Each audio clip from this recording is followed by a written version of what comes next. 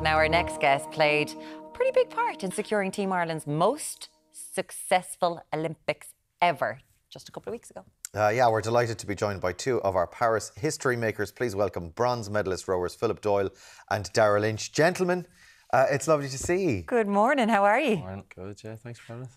You're so quiet. A second ago. We'll chat during the ad break. Here we go. This is it. Come on, say what you were really saying during the ad break. What a haul. I mean, like we just said there, record-breaking, a greatest ever performance for Ireland. That welcome that you received in Dublin last Monday was humongous. How did it feel? I think I've said the word savage about 100 times in the last 2 weeks. It just felt, class. Just seeing the O'Connell Street so backed up the whole way. It was amazing, yeah. So you get the Dublin one, right? But then you travel to Clonmel, Clonmel, a town, Tipperary, not known for its rowing there now, Daire, but you've certainly put it on the map. What was the Clonmel homecoming like? Because you went as well, Philip. So what was it like, Daire? It was a lot bigger than I was anticipating anyway. But they were supporting me for the whole week, really. But I was unaware of the sport. There were big crowds showing up to... Yeah, there it is. Look at this, like... Yeah, there were big crowds showing up to watch all the races, but... Yeah, we did this.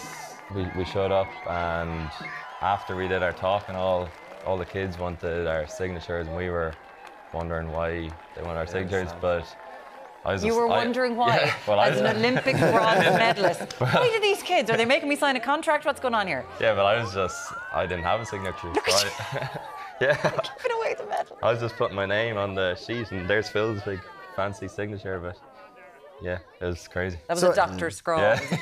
What was the story? Was it a psychological thing that you were sort of you were living in your bubble? You weren't kind of focusing? Because honestly, we were watching videos from Clonmel for the entire time, and it was humongous what was going on. Yeah, I think it was more they probably didn't want to put too much pressure on me and show so many people watching, but.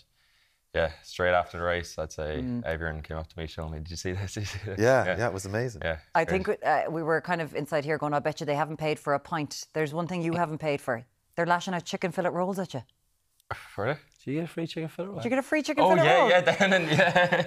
I was sitting there for a second going, I was jealous of your free chicken fillet rolls. Yeah.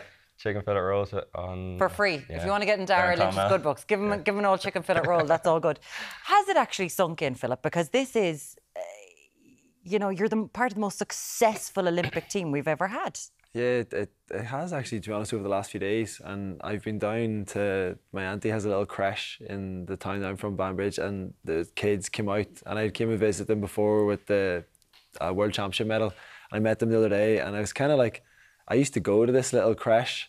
Like, I used to go there to the place, and all the kids were out, and it was just like they were showing them the medal and stuff. That's when it was really like, geez, this is a full cycle now. There could be somebody else now coming up from the bottom. So yeah, it has sunk in over the last few days.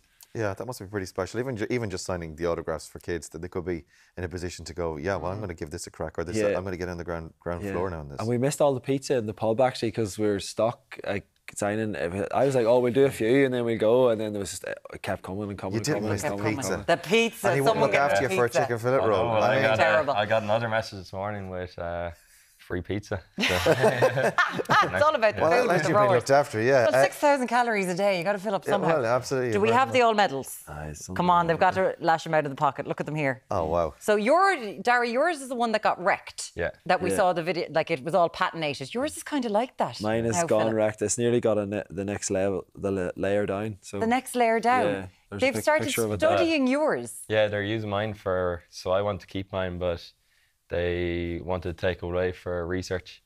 So they want to take away for research for why it's going. Can I? Yeah, of course. Like they want to see what's wrong with the medals. What's wrong and why they're patinating like this. This is across the board on the bronze ones? Just the bronze, yeah. Okay, right. Some of the gold, but not too many. But the bronze seems to be a chronic issue, yeah. Okay, so you said to me when I put this on during the break, you were like, you can't put that on, you're never going to win an Olympic medal now. Yeah, well... I think that vote has been rowed. And now you've got a good excuse, at least. There we go. Tell us about the race, gentlemen. Well, first of all, Philip, tell us about the night before. I mean, like even when I'm coming in here in the morning, I get a bit nervous. I'm like, oh, geez, I've got that big... I've to go and do that. I imagine representing the nation on the biggest sporting stage in the world will give you the jitters the night before. How do you prepare? Well, to be honest, we had Mona winning her bronze 2 nights beforehand, but we had a rest day, so I had to like and they were racing so late, and we get to bed quite early, so I was in the room trying to be like, right, get down, get the body down, get the heart rate down, get sleep, and I got sleep that night. And then Daniel won the medal the next night, and Daniel's from like 30 minutes up the road from me, so I was like, okay, he won one. We have our medal race tomorrow, time to get to bed. And I actually struggled to get the body down, but then I managed to get into a nice rhythm, got my book out, read it, went to sleep. So the night before, perfect, felt great. Okay. Genuinely got straight to sleep the whole way through, and then I woke up to go to the bathroom at like 4:30, and I was walking to the bathroom, I was like, you're racing for an Olympic medal in 3 hours. I was like, no, don't think about it. Don't think about it. And then I got back to sleep, and then we woke up. We do a bit of training the morning of the race just to get the body warmed up. And then I came down from that. I was like, I'm feeling good. Body feels good. Mind feels good. And then I tried to eat the breakfast, and I was like eating sick. Yeah. I was looking across at him, and I was taking like little bites, and I was like, this is grim, isn't it? And he was like, yeah, I can't eat this breakfast at all. Were you that nervous? Well, see, I thought I'd be nervous for other races, but then for this one, I was like, no, this is real, like real nerves. I was like, you haven't actually been nervous before. You've just been a wee bit butterfly.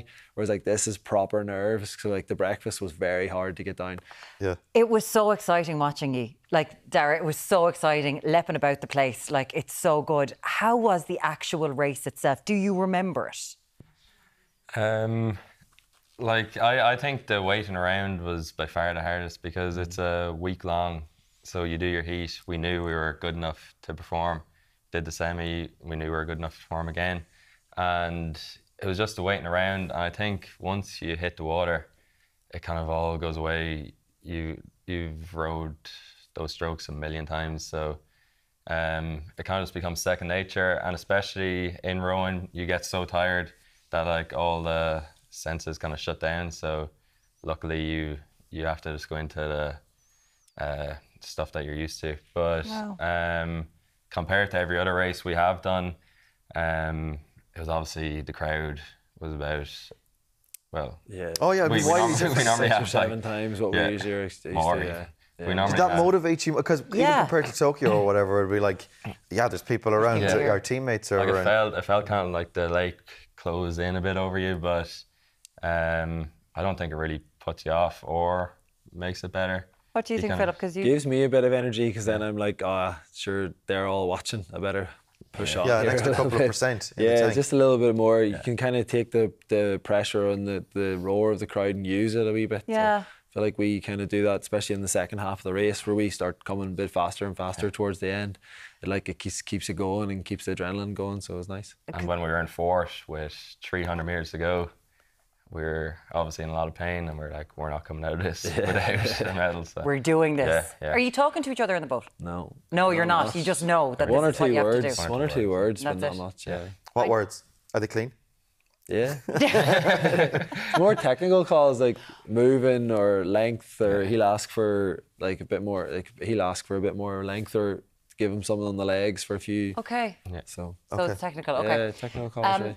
I think your dad passed away a few years ago, and the night before, there's a video of your dad, and you watched that before the race, did you? Yeah, I kind of tried to keep that to myself, but I was on he used to work for the BBC, and they asked me, and I let it slip. But yeah, the night before, and I haven't watched it since the week after. But yeah. But you do a lot of this you mentioned your mother, that for years she has travelled around watching you row, sometimes by herself. Yeah. Just what, like, and that's a huge motivation for you, thinking of the sacrifices. Yeah, well, I'm an only child, and she's on her own now, so she would always try and get a friend to come. So it's usually a different friend to every race. So it's nice for her. She had family and cousins and everyone there for this one, and I don't think she's still stressed watching it, but it was nice for her to have that big group, a huge big group. She went out with all my cousins for a meal during the week, and I was kind of gutted I missed it because I seemed to have the crack. But yeah, You were getting ready to win one of these. Yeah. Yeah. So I felt It did pay off. Yeah. more pressure because the cousins had paid for flights and hotels over to watch me than everyone watching at home. I'd be invoicing you if that was the because case. your cousins will tell you straight up, oh, you didn't even win a medal, and I went all the way to Paris. Gutted, yeah, it wasn't Yeah. worth my while. Yeah. So what's next? Well, you're still. It's only been literally a wet week since you're home. You're still decompressing. Where are we next? What's happening after this, Philip? For me, well, if I can get my UK medical licence back, I'll head to work. and then I go and Just going to go back and be a doctor. I have my friend's wedding this week. So as soon as I get that, then I can get organised. And then I think Dara has a few I'm off to plans, a wedding too, actually. You're off to a wedding too? Yeah, Do you have any other? Because you went to Yale. Yeah. In America. So, yeah, I'm going over to America for the wedding. You're going over to America for a lot a wedding. of my friends are actually getting married. They get married young over there. Yeah. So, yeah. And then what's the plan? What's the future plan? What's going on? Are you going to medical school too in Ireland? We'll see. He got in. He got in. But you've done. I'm in, but we'll you see. did your economics degree. Yeah. We have it's 4 years away. There's been It's so a long much. time, yeah. There's been so much chat now about, obviously Paul O'Donovan is over in Canada doing the World Rowing Championships at the minute. Yeah. About heavyweight groups, about the four of you joining together in LA, and you've just won a medal, Philip. Yeah, well, Paul kind of fired it out in an interview.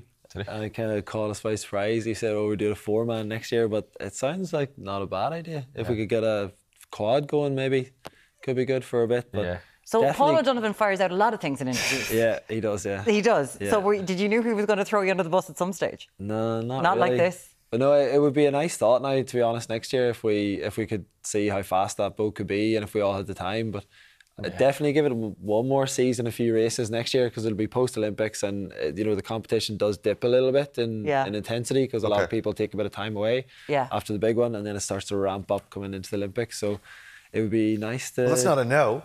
It's not a no. That's the four of them. It'd be nice to test that idea out now. They're confirming it. It's a pleasure meeting you. Dara's looking, giving me daggers. He's like, I don't know what I'm doing. I'm going to a wedding. Leave me alone. Don't ask me about anything else.